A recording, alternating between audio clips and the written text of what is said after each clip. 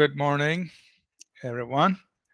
Welcome to the class today. Thank you for connecting to the class this morning. And we are continuing our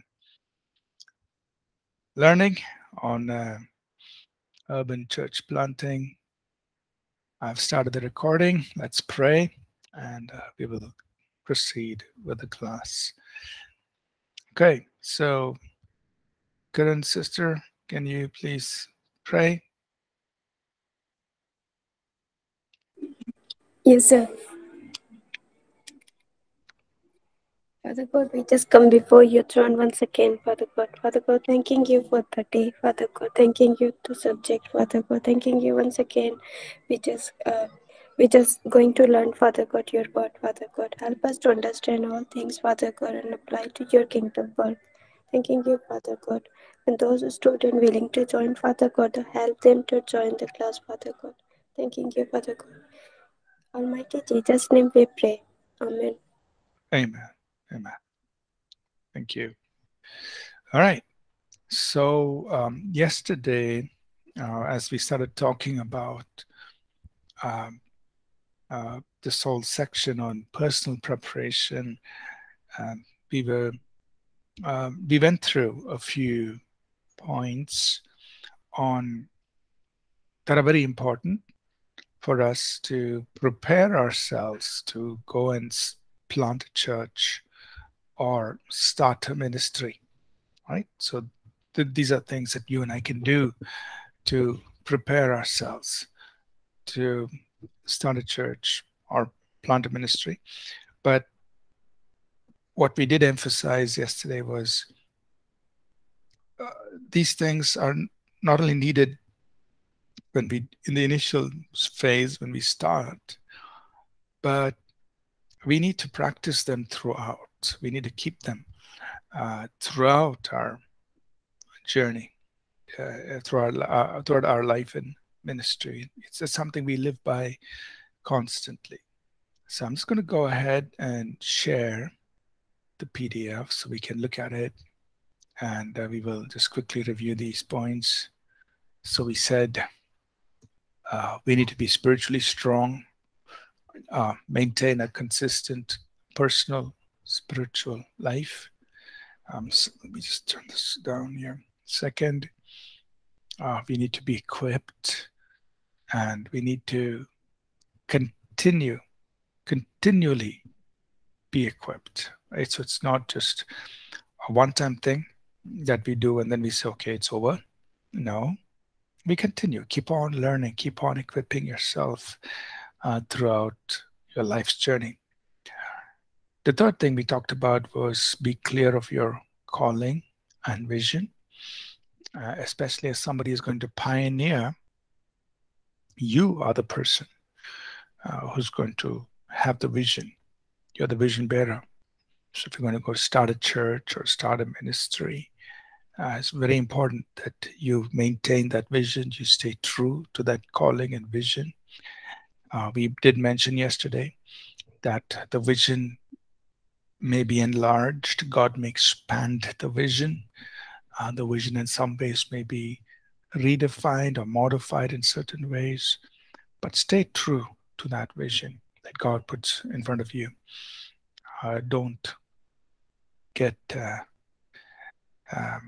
Don't let the vision dim where you lose sight of why you're doing what you're doing, and don't divert. Don't avoid diversion or distraction. Okay, so those were three things. Number 4, another important part of our preparation, and again, this is something that we have to be ready for throughout our work, is that we must be willing to work twice as hard as others. I mean, be willing to work more than other people. 1 Corinthians chapter 15, verse 10. Can somebody turn there? 1 Corinthians 15, verse 10.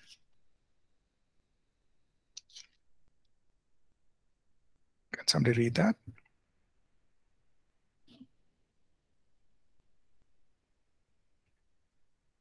Anyone? 1 Corinthians 15 and verse 10.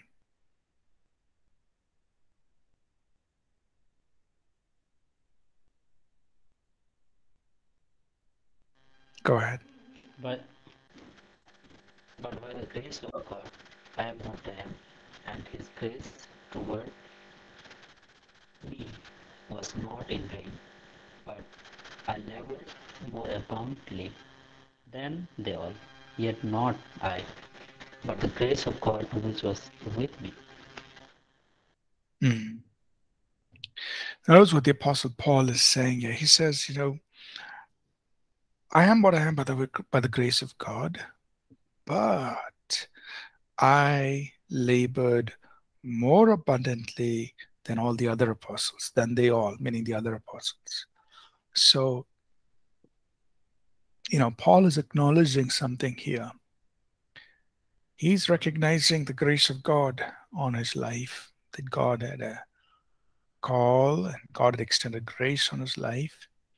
But he's also acknowledging the fact that he worked twice as hard. I mean, maybe not. He just uses the phrase more abundantly. It means he worked much more than all the other apostles. So, I'm not saying that this is the only reason why Paul, wrote so many epistles and went and started so many churches, but this is one of the reasons. That is, he worked more abundantly than the other apostles. And even his ability to work much more, he says, it was not me, but the grace of God. That means God empowered him to labor, to labor more abundantly, than the others. So, especially when you are pioneering, you have to be willing to work twice as hard as others. Now, why do I say twice as hard? It means, you have to be different as a pioneer, as a leader. It's very rare that you and I can say, well, we just do the bare minimum and things will happen. No, especially in times when you are getting started, or in times you're moving ahead into something new, you will have to work extra, putting in longer hours than the others, putting in more effort than the others, because you're the leader. And you can't look at them and say, well, they're just doing so much, so I'll also do that much. No, you've got to do much more. Not because others are not hard workers, but you have the responsibility and you have the vision. And so, you have to put that much more effort to keep things going. And if you slack, if your effort becomes weak, then others will also, tend to just become less intense in their work. So only when you are pushing and you are demonstrating that intensity and that commitment, then that inspires similar intensity and commitment from other people. So, as an important part of church planting or starting a ministry, you've got to be willing to work. If you want something easy, if you want to do just okay, I'll do just 8 hours of work and that's it. Well, then pioneering will take a lot more than just that. It really requires a lot more effort if you're going to be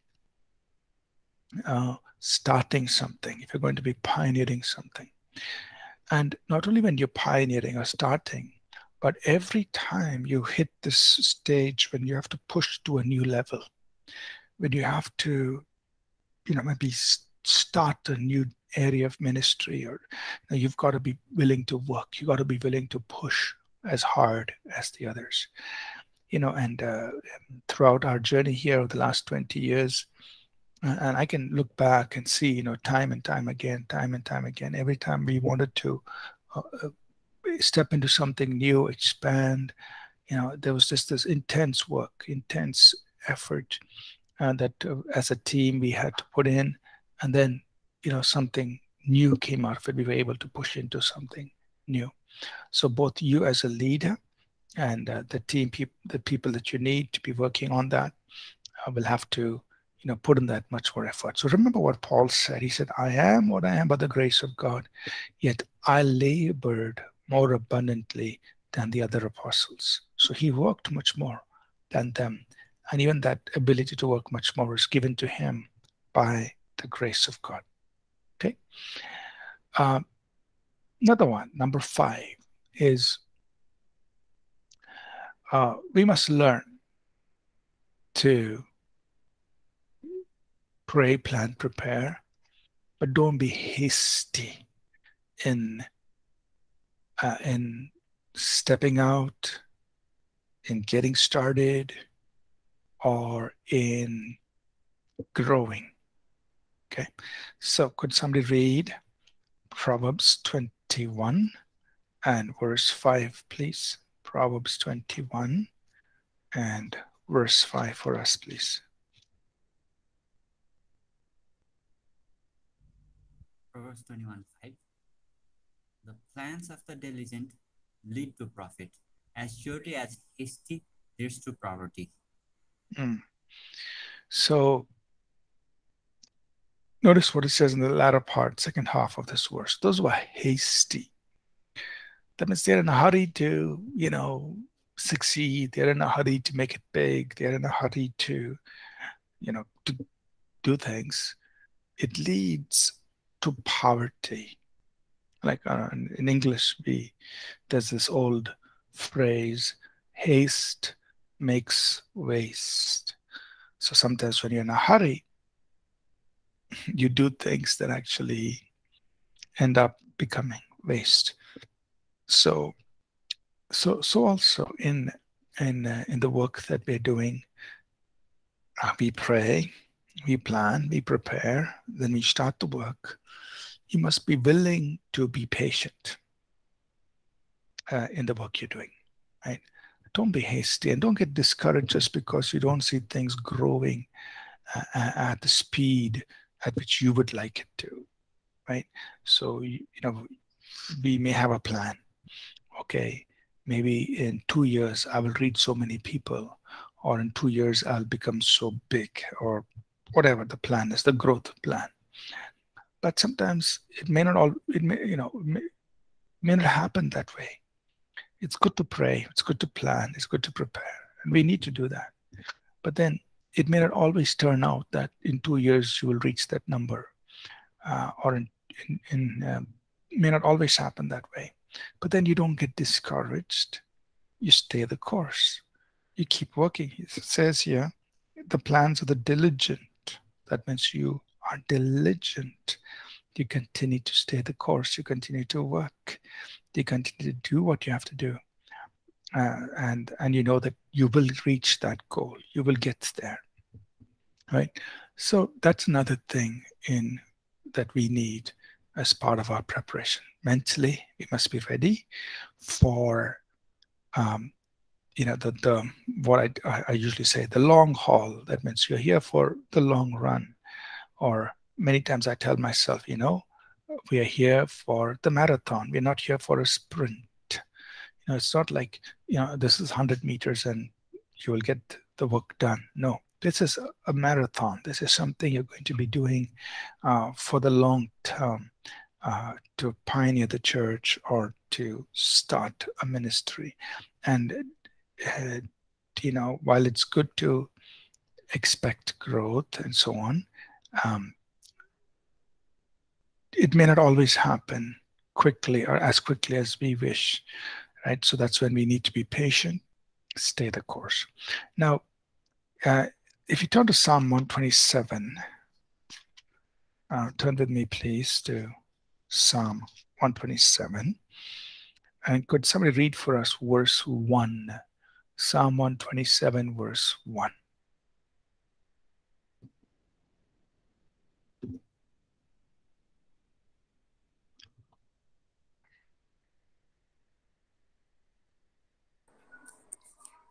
Unless the Lord builds, the house. They labor in vain who build it.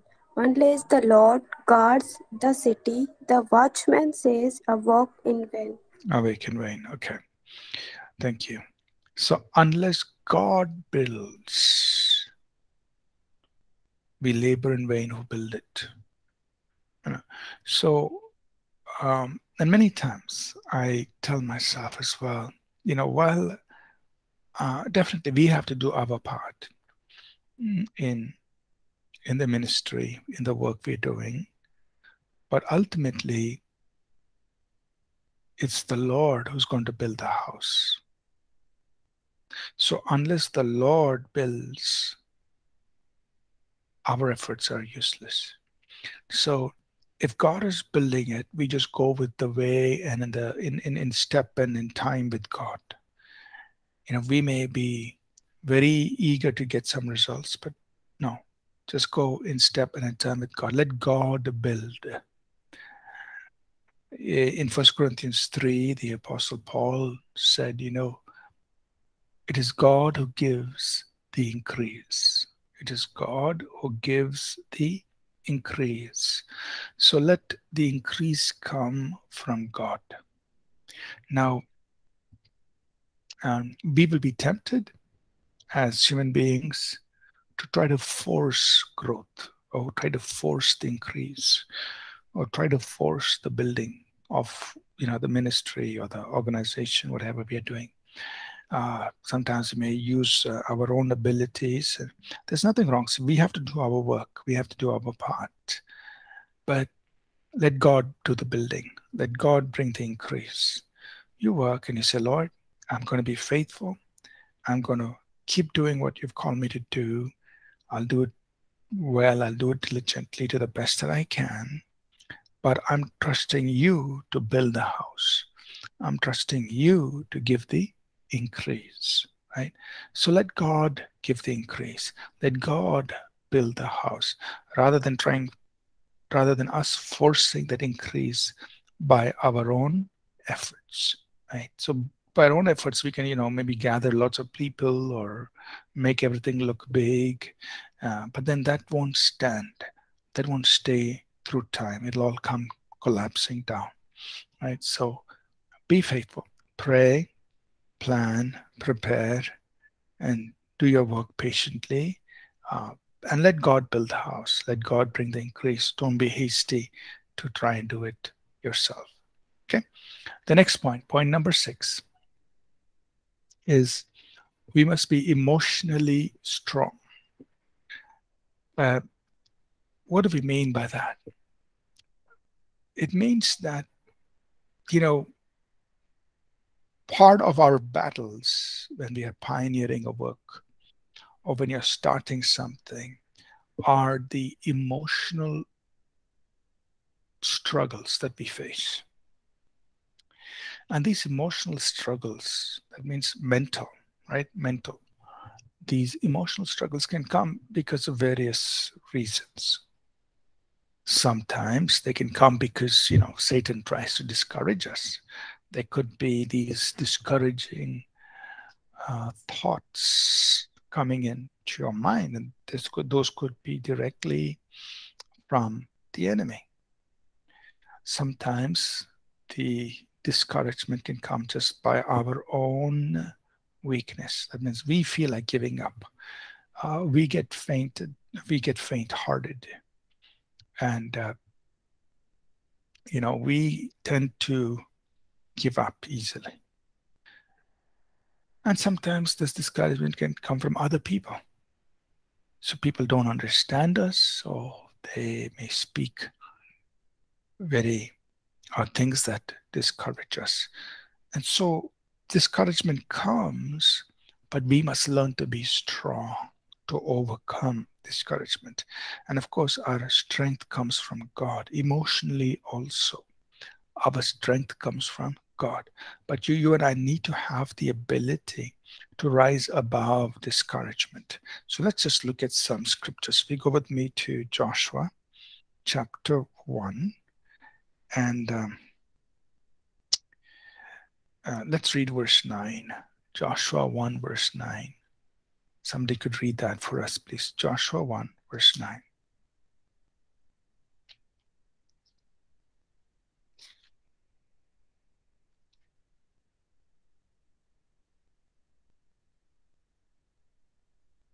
Joshua 1 verse 9.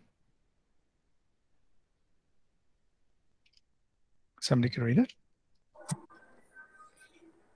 This is my commandment. And Be strong and courageous.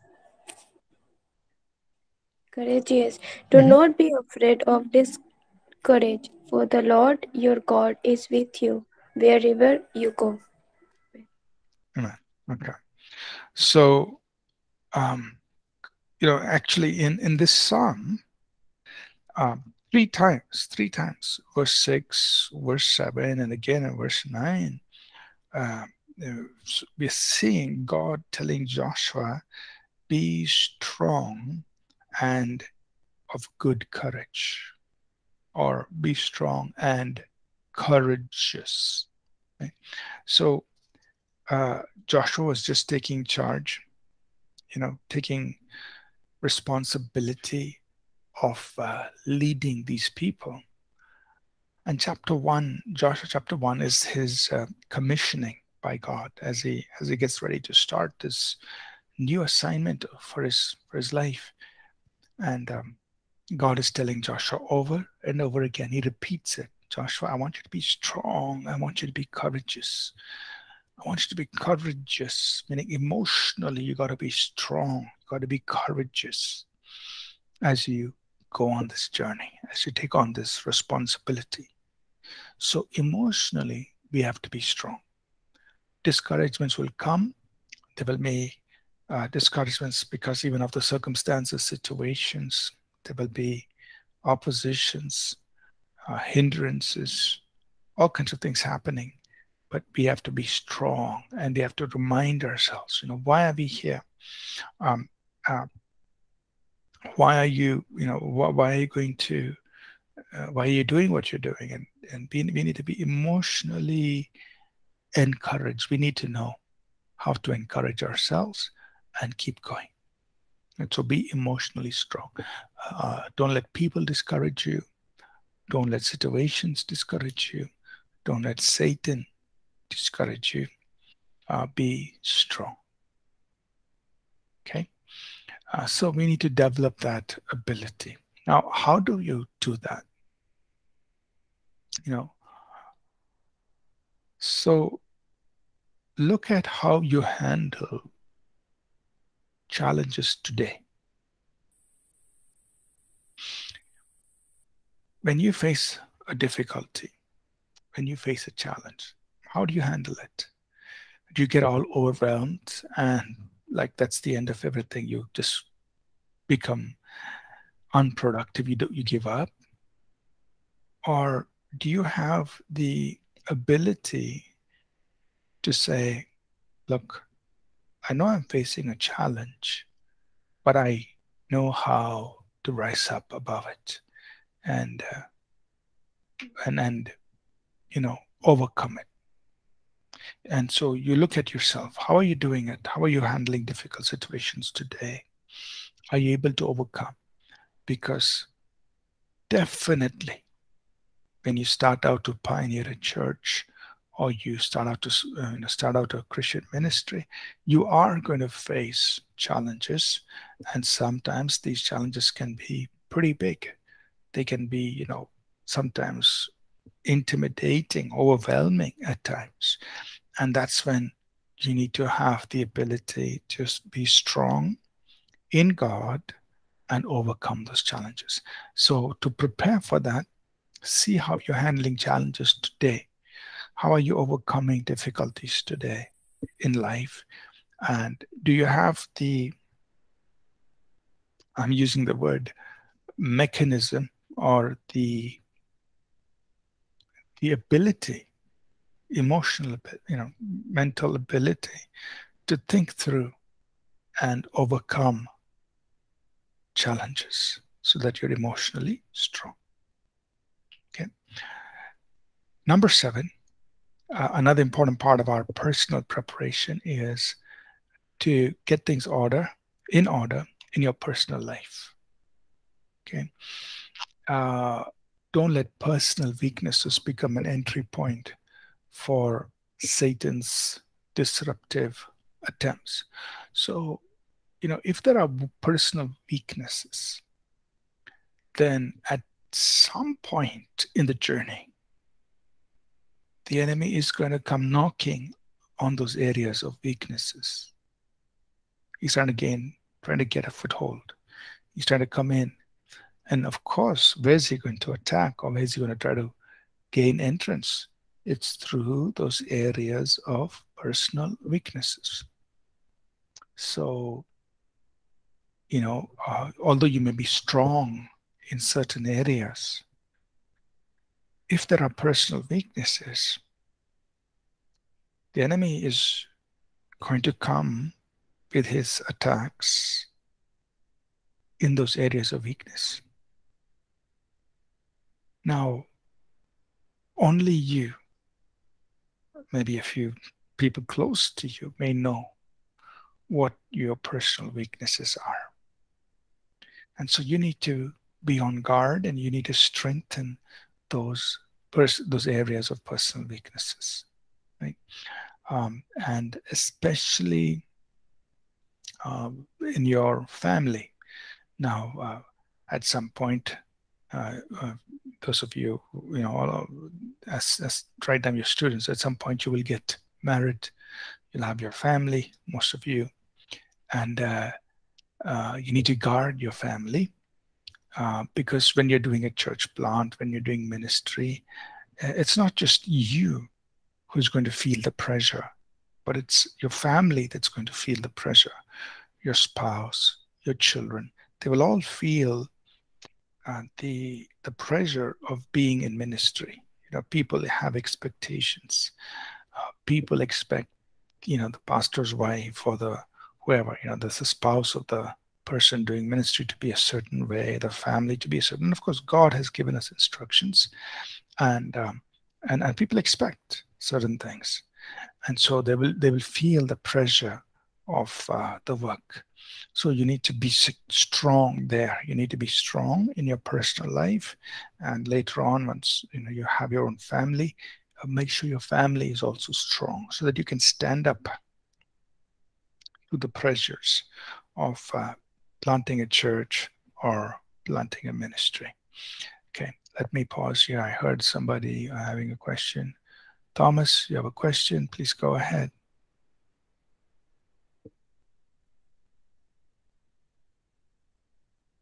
Go ahead, you can ask a question. Actually, every time this comes faster when emotionally strong means when we face the challenges and the things in the ministry in the startup stage. It's quite difficult to overcome it. As you said, that will affect the people, those of the family as well. I don't know how to, as I'm trying to overcome it. Any suggestions I'm expecting? Mm-hmm.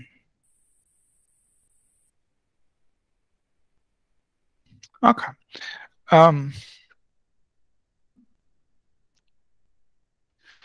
So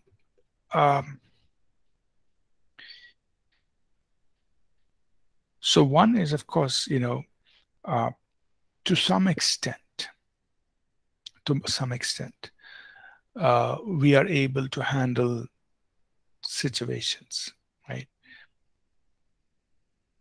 Emotionally ourselves, that you can sit down, talk, plan, discuss, resolve. But what I would strongly recommend is to get help when you need it. Right? That's why we are part of a body. We are part of the church, and none of us have everything. None of us have everything that is required and all that it takes. But we are part of the body of Christ. And so one of the things we must learn to do is when we need to be encouraged, we need to be able to reach out for help and say, hey, I need help. I need somebody to speak encouragement into my life. I need to be able to receive that encouragement or the guidance or the help that I need, whatever I need. So I would say that it's a good thing to reach out for help when you feel that, look, I'm doing whatever I know to do, but I feel that I need something more. Then what do? Reach out for help. Talk to people who you trust. Talk to people whom you know are mature, who have had experience in the areas where you feel you need help, and reach out to them and say, hey, I just want to talk to you. And then you share, and they'll be able to speak. They'll be able to impart help and strength. Then you're encouraged, and then you go on, right? So that's something I would recommend for all of us, that when we need emotional strength, emotional encouragement, when we need to be able to handle some of our own challenges, our situations, we may not be able to see things very clearly, but if we have, one or two people whom we could speak to and share our struggles with, and they're able to speak into our lives, be an encouragement, that's a good way, that's a great way to keep going, because that's why God has put us, in the body.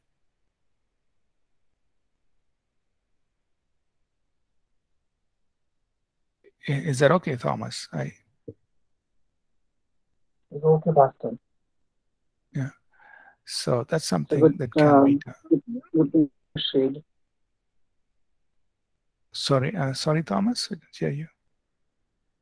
Acceptable thing, some thoughts go in our mind where it's very difficult to contain. When we speak to somebody, at least we'll get some encouragement. You shared the valuable point, Pastor. Thank you. Yeah. Okay, thank you. So let's.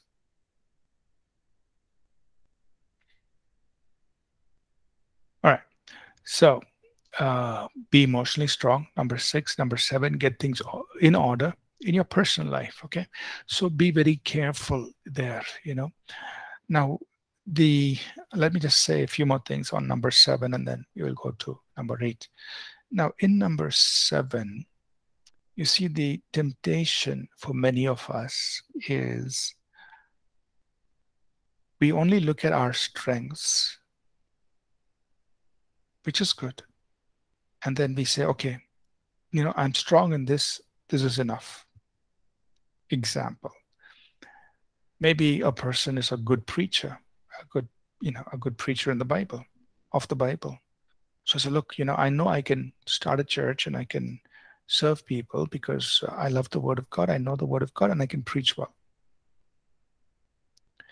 But let's say the same person, and it could be a man or a woman, doesn't matter, has a personal weakness. Maybe, in the area of money, or in the area of their sexuality, in the area of their, their attraction to the opposite sex, that's an area of weakness. Now, nobody else may know it, but they know it. And they may be, okay, they have the strength, which is maybe they're very good in preaching and teaching the Bible. Wonderful. But they have a weakness. Now, if they neglect addressing that weakness in their personal life, because nobody else knows it, and okay, they just get the ministry started, and wonderful, they are going to plant a church, or they're going to start some Christian organization, they're going forward, and they're going ahead, but where do you think the enemy will attack them? if he wants to disrupt the work. He's obviously going to come in their area of weakness, right? Now, if they neglect addressing it, what will happen? At some point there will be a failure, and it'll be a personal failure, right? Because this was something in their personal life which they didn't address. They just they just covered it, or they pretended it's not there. But that's exactly where the enemy will attack, and they will have a personal failure, and it will disrupt the work. So what must we do? We must be aware of our weakness, and then we must strengthen those areas. Okay, I know this area. I need to be careful. I need to protect myself. I need to build myself up in the Word of God. I need to put some fences just to keep myself safe in this area, and so on. Okay, so get those things ordered in your personal life. I'm not saying, we can foresee every temptation that comes, but along the journey, keep your eyes open. Like the Bible says, be sober, be vigilant, always be on guard to protect your personal life, protect your family, and because you're going to be journeying together. Number 8 is this. Develop the ability to draw strength, motivation, and discipline from God. Often, along the journey, you have to, we just use this phrase, you have to stoke your own fire. That means be motivated from within. So this number 8 is you have to be able to motivate yourself, to keep yourself strong through your dependence on God. Now, I know I just shared a little word of advice with Thomas about, how we can get help from people, and that's very important. That's why we must be in fellowship with, other ministers and so on. So that's important. But this being motivated or stoking your own fire, keeping your fire burning, that's something we must learn how to do ourselves. That means you must be on fire. For example, when you're going to minister to people, you're expecting God to use you, or we are expecting God to use us to ignite a passion or ignite a fire in other people. So through our preaching, through our ministry, we're able to motivate them and ignite their flame. But sometimes you may not have somebody doing it for you. You need to be able to kindle that fire inside you, and to know how to draw strength from God, to stay motivated, to stay disciplined, and to keep your own fire burning, right? And it's kind of connected to what I had mentioned earlier, which is basically, if you and I maintain a strong personal spiritual life, which is point number 1, right? We can learn to keep our own fire burning. Otherwise, what will happen? Things will tend to fizzle out. We may start neglecting things in our own lives. And that's what happened to, even Timothy. We know in 2 Timothy chapter 1, verses 6 and 7, Paul, he wrote to Timothy. He said, Timothy, stir up the gift of God that is in you, which was given to you by prophecy and through the laying on of hands. Stir up the gift of God which is in you. That means you fan into flame. You make the flame brighter, make the flame stronger. You fan into flame the gift of God that is in you. So, people had prayed over Timothy. They had prophesied over Timothy. He had received impartation. There were spiritual gifts that were activated in his life. But for some reason, he had neglected it. And Paul is telling Timothy, stir up the gift. That means you stir up the gift in your own life. You stir up the gift of God in you. Right? So that's something we must learn to do. That is, you go back to God in the word and in prayer and say, God, I want to stir up the gift, and I want the gift of God to flow through me. I want the fire to burn bright. I want, whatever strength and motivation we learn to derive it from God. So learn to go back to God to kindle a flame on that fire. So we must learn to do it now. That means today, are you able to do that? Do you have the ability to go to God and keep yourself motivated? Keep your own fire burning. Are you able to do that? If not, okay, develop the ability to do it. Why? Because along the journey, we will need to do that many times. As you are pastoring or you're pioneering a church or leading a ministry, time and time again, you need to go back to God and just say, God, I need to, I need you to kindle that fire in me one more time. God, I want to be strong. I keep the fire burning strong. I can't let the flame weaken, right? And Paul writes in Galatians 1:15 and 16, when he received the call of God, let's read that, Galatians 1:15 and 16. Somebody could read that for us.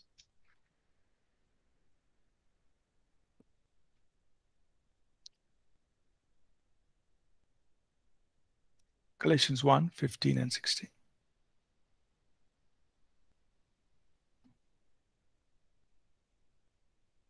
Somebody could read it, please.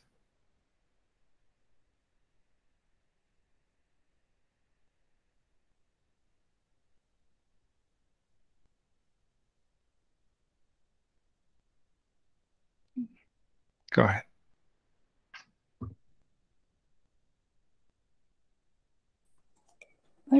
But when it pleased God, who separated me from my mother's womb and called me through his grace to reveal his Son in me, that I might preach him among the Gentiles, I did not immediately conform with flesh and blood. So Paul is talking about his own life, and he says, when God called me, so obviously he's referring to his encounter with Jesus, and he called him to preach. He says, I didn't immediately confer with flesh and blood. That means, he didn't go and immediately talk to others about his call. So in some sense, and I want to say this in a put it in a proper way, that is, in a healthy manner, he had independence. So there is this balance we must maintain. That is, we are all dependent on each other. That's why we need each other, which I had just mentioned a little bit earlier. We need to derive strength from each other. We are all dependent. But also we need to maintain healthy independence. That means the ability to understand the call of God on our lives and to be able to pursue it without conferring with flesh and blood, without getting the approval or the support of man. Paul said, I didn't have that. So he says, I didn't confer with flesh and blood. That means when he started out, he just, God had spoken to him, so he started out. Now, of course, later on, he does go to Jerusalem. He does meet he meets James, and I think it was John. He meets some of the leaders there, and then later on, he gets to know other leaders as well. So eventually he does work with lots of other leaders. But in the early part of his ministry, he had to stand alone. He didn't have anybody coming and patting him on his back and saying, you've been called to be an apostle or anything like that. He says, I didn't confer with flesh and blood. I couldn't go and discuss my call and the purpose of God with anybody. I had to stand on my own. So I'm just pointing to that to show that, we need that ability. It's important to be able to stand and sometimes stand alone. But thank God, there are people around us that we can reach out for help when we need it. and receive input from other people. And Paul did that later on. He had people around him as he ministered, so he didn't do it all alone. But there was a time when, especially in the starting days, early days, where he had to journey alone. So we will stop here, and I'm just covering certain thoughts or points that are very important for us to prepare ourselves personally for the journey ahead, right? We talked about being spiritually strong, getting equipped, being clear of your calling and vision, being willing to work twice as hard as others, being patient. Don't be hasty. Things may not happen as quickly as you want, but you got to stay the course. Being emotionally strong when you're facing discouragement and all kinds of things. Be strong. Keep your personal life in order. Guard your areas of weakness. And number 8, develop the ability to keep your fire burning all the time. That you have to go to God and you have to keep your fire burning to pursue a vision God has given you. Now, we do receive through other people. God has placed us in a body, and so that is also important. Okay. Let's pause here. Are there any questions before we pray and dismiss? Are these things clear so far? Clear, Pastor. Okay. Thank you. All right. So let's take a moment just to pray, and then we will wrap up. But I will continue this next week. I'll talk about the other points and try to put these put these things into your life now, so that in the days to come, you'll be strong and you'll be ready to do the things God's called you to do. Okay, let's pray. Anyone could pray with us as a class and dismiss us, please.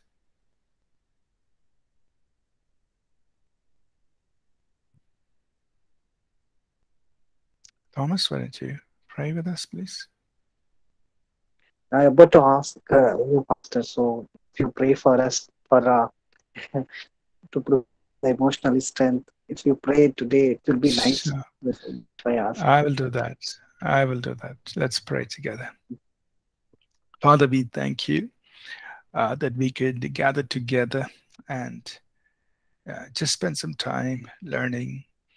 And thank you for the opportunity to share some of these learnings with others in the class. And Father, I pray for those in the class and those who would join us on the e-learning, for all the students, God, that each one, Lord, will be encouraged. Like you told Joshua, be strong and very courageous. I pray that each one would be strengthened emotionally as well. That no matter what things come that discourage us, that sometimes seem to upset us, disrupt the calm, the confidence inside of us, God, I pray that you will strengthen, you will encourage, you will keep us strong to continue journeying forward. So I pray your grace, I pray your encouragement, I pray your strength into each one's life, that every person be strong, be courageous to keep moving forward. In Jesus' name, amen. Thank you so much, Pastor. Amen. I was encouraged and blessed. Okay, thank you. Thank you, Thomas, Kieran, Dave. And now just, be assured that, if you guys, any of you need to speak, you can email or message me or any of our pastors, and just anytime you need encouragement in your ministries, we are there. So feel free to just connect with us, outside class. We can talk on the phone or do a Google Meet call or a Zoom call or whatever, so just reach out. We are there to be able to help and encourage. Okay. God bless you all. Have a good rest of the day. Talk to you soon. See you tomorrow. Thanks. Sure, Pastor. Thank you. Thank you, sir.